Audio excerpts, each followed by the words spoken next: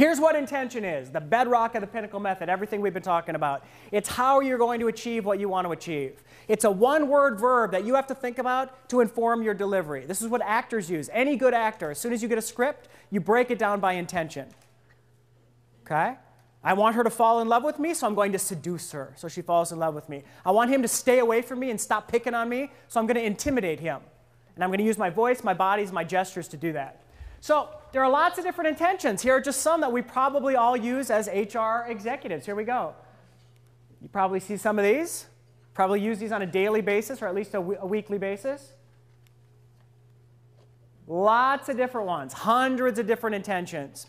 Without a strong intention behind our communication, the best we can hope for with our message is it's ambiguous.